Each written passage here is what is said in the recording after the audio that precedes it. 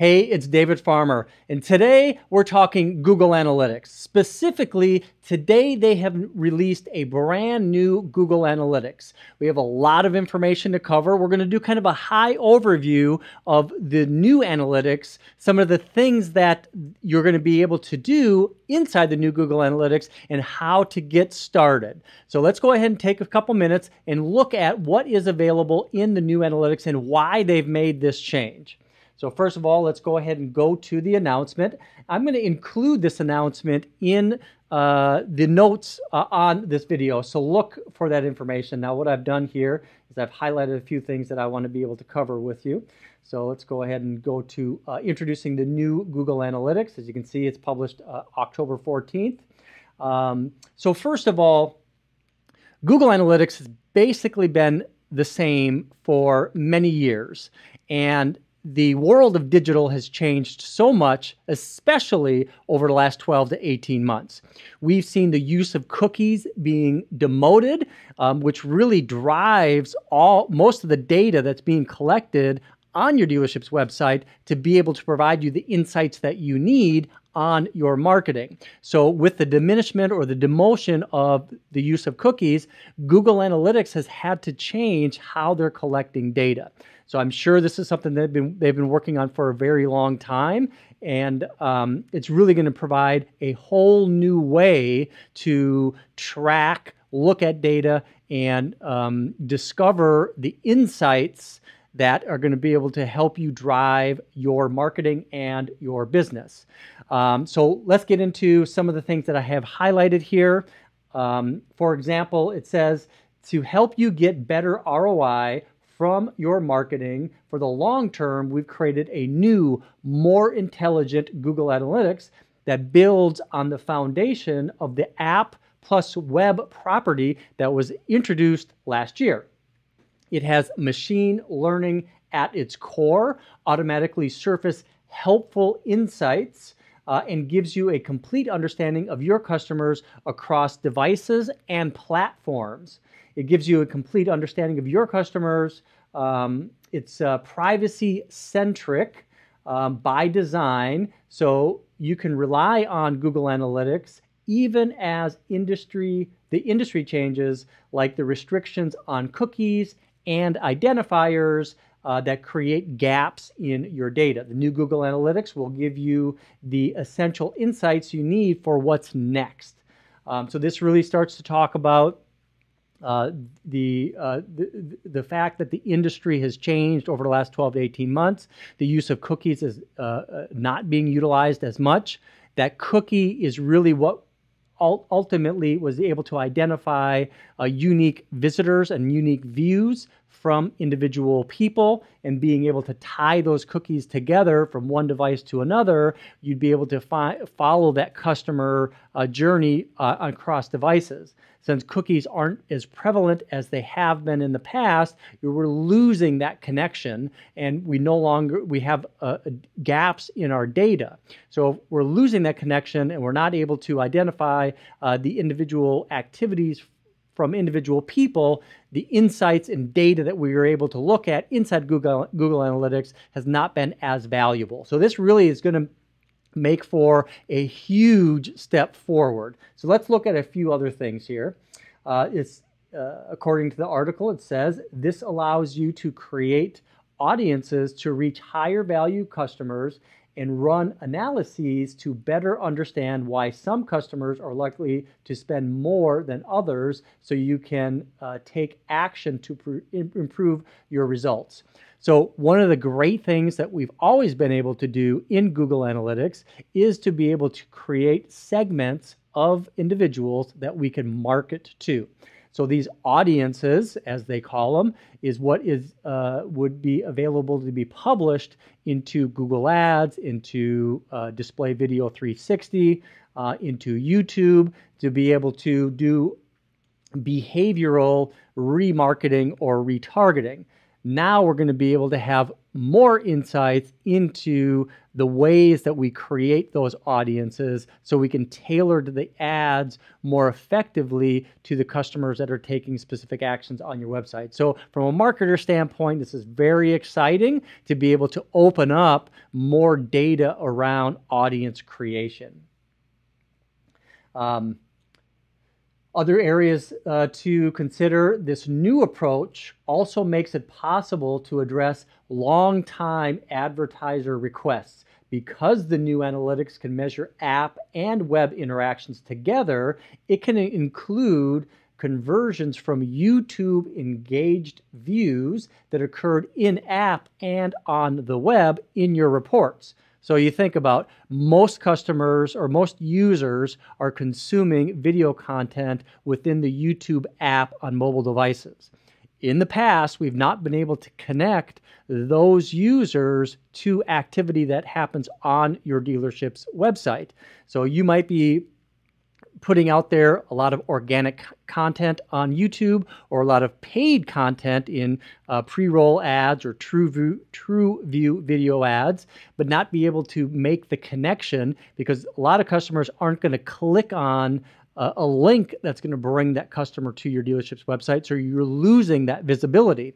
Now, with the ability to be able to use this new property from that YouTube app, you're going to be able to track those interactions and really understand how you're connecting with people with your video advertising in mobile device and what happens to that customer from a conversion standpoint once they get to your dealership's website. So from a marketer standpoint, an advertiser standpoint, this is really going to be a huge opportunity for us to be able to look at and gain insights on how to better adjust digital marketing budgets across video, social, digital. Very exciting stuff. It continues to go on saying seeing conversions from YouTube video views alongside conversions from Google and non-Google paid channels, including organic channels like Google Search, social, and email, is going to help you understand the combined impact of all of your marketing efforts. Very exciting stuff. For example, it's showing a graph here where you can see YouTube video views and Google Display Network all within Google Analytics.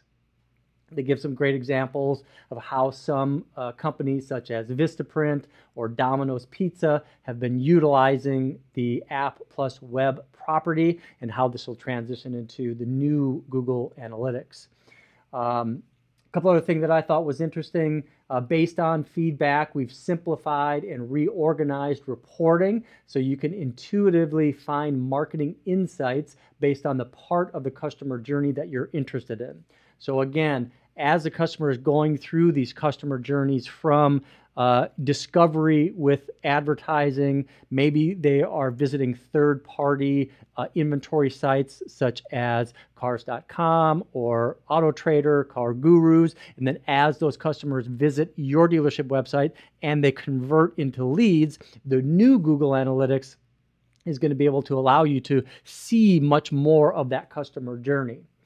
For example, you can see what channels are driving new customers to in the user acquisition report, then use the engagement and retention reports to understand the action these customers take and whether they stick around after converting. So really a whole new way to utilize Google Analytics. And what it makes me think about is you almost had to be an analytics expert to really be able to go into Google Analytics, understand how to set up events and goals, and then you'd almost have to be a scientist to figure out how to read that and gain any real insights, just because there was so much of it. So with the new Google Analytics, I'm very hopeful that more of these reports and graphs are going to be a little bit easier to gain the insights that we need to be able to make business and marketing decisions. Again, it's built for the long term. The new analytics is designed to adapt to a future with or without cookies. So again, they're really keying in on the fact that they've lost a lot of visibility into users because cookies are not the prevalent number one source of data anymore, and being able to connect multiple devices to individual people has gone away. So this is the future of Google Analytics. Today marks a new day for Google Analytics. So what they're saying is they are encouraging you to create a new Google Analytics 4 property. And this is something that I'm highly recommending that you do. If this is something that you can do for your dealership, I highly recommend that you do it. If you don't have access to this, get with your marketing agency, get with your IT guy, get with your website provider, and ask them to take these simple steps to open up your ability to utilize this data. I'll tell you the reason why it's so important is until you take these steps, that new property is not going to be able to track the data. Google Analytics, when you make a change, it doesn't look backwards, it only looks forward and only starts to collect data forward. So if you don't do this now, as these new reports start to roll out, you're not going to be able to go backwards in time and look at the data. As soon as you make this change, we're going to start tracking that information, and it's a very simple process. So what I'm going to do now is I'm going to go into Google Analytics. The first thing you're going to want to do is go to your existing Google Analytics account. As you can see right here, this is an existing Google Analytics account for a demo site that we have. And you can see over on the left-hand side, we have real-time, audience, acquisition, behavior, and conversion. Same thing that's been there for years. The new Google Analytics you're going to see is going to provide a lot more data and a lot more areas within the user interface. But from here, go down to admin. Admin's going to bring up your account properties and views. And we're going to go, and what you have to do is you have to create a new property. When you create a new property, you're going to be able to create one for the web, which is what we've all typically done. You have the ability to create one for an app, and then you have what's been in beta for the last year, apps and web. That is the new Google Analytics 4. So you select that, you hit continue. I'm just going to go ahead and call this test GA4 so we understand what that is. Select a category, automotive, of course, United States. Of course, we're New York time zone, and then I hit save and create that. Now, from here, before it starts collecting data, I have to sync this up to your dealership website. Now, they've made it very easy to do it. You can either enter this into an existing Google Tag Manager account, but I would recommend the alternative way to get this set up, and this is to really enhance your existing tracking tag. And to do this, just go ahead and select web. Actually, come back here.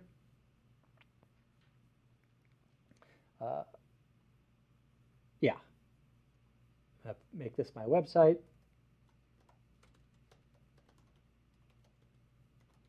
So I'm really just finishing the setup process here.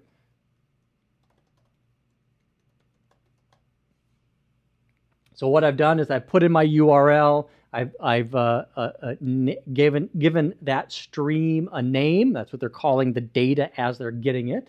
And it let you know what is measured, that the enhanced measurement is turned on. You hit create stream, and then it's going to give you the ability to either sync this to an existing on-page tag, or you can add it to a new Google Manager tag. So I'm going to go existing, and then I'm going to go Google Analytics. I'm going to open this up, and it shows right here what you need to do. You go to your existing Google Analytics account. You go to property, admin, tracking info, tracking code, and then you connect it. And you have to grab this number right there. So I'm just going to go ahead and copy that. I can close this off, come back to my home page here. you can see we're on the new Google Analytics here. So you see everything on the left-hand side has changed. So for now, let's go back to Google Analytics.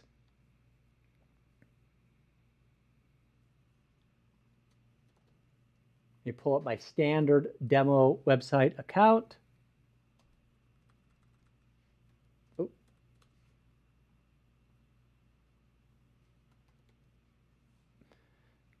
There it is. So this is my existing account. Again, you can see on the left-hand side, it's far less information there. I go to admin, like it said. I go to tracking info right there. And then I go to tracking code. And then connected site tags. You can already see I already have one connected there. But I could open that up. And then I'd paste that in right there. And then I can optionally give it a nickname. So if I hit test right there and connect, boom. So now what it's done is it's taken the new Google Analytics 4 property and it's synced it to the existing Google Analytics code. Now, why this is so important is because you already have your Google Analytics code embedded on your dealership's website. So this is now going to start tracking that new stream data that is going to be available inside this new account. So if I pop back over here, now you can see I'm on the new test GA account. And then how you're going to be able to get these different areas. Of course, when you click into Google Analytics, you can find your properties. That's where it's going to be in the second column where you can open up your new GA4. And that's what I'd recommend naming it as GA4 plus your dealership name, so you know exactly which account, which property that you're looking at, and so you can see all this additional data.